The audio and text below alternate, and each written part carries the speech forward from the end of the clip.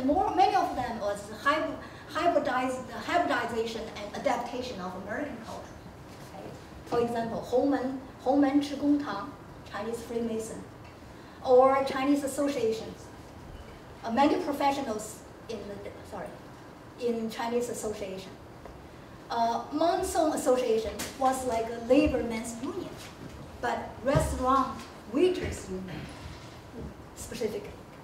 And the Kuomintang, Nationalist Party, of course, that's then the churches.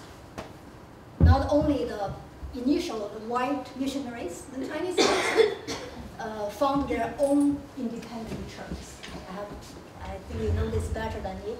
And the public schools, including John's School. John's School was in old Chinatown, but in the South Chinatown, the school was known as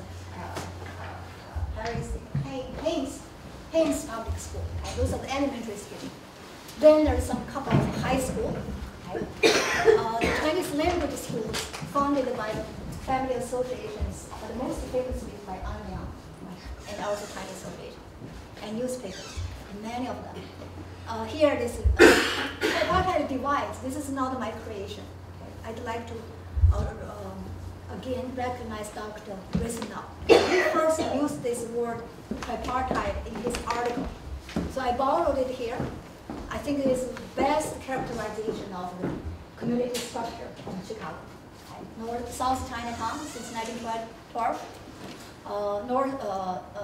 Multi-ethnic North Chinatown since 1974. Huping Ling moved there first. Then the Vietnamese and Southeast Asian refugees came, and they revitalized that area. And then the suburban cultural community, I already said. And it's the same map, and a couple of pictures. This we all know, I guess, right? I don't have this one. And this North Chinatown you also know. And this, I guess you also know this one, right? Yeah. This is West North suburban. And here, the newer community organization. I think you deserve more time, but unfortunately we're running out of time. Okay. CASL, CMAA, CCCC, and come on. Let's hear it. Come on. And okay, we have the community leaders. Conclusion, I want you can read it yourself. And after, if you want to take notes, okay, there's another page.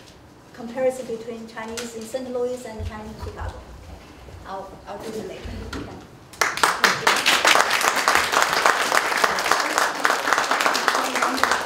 I wish we had a whole semester for Dr. Ling's discussions. Yes. Now, thank you so much. Let's give her another round of applause.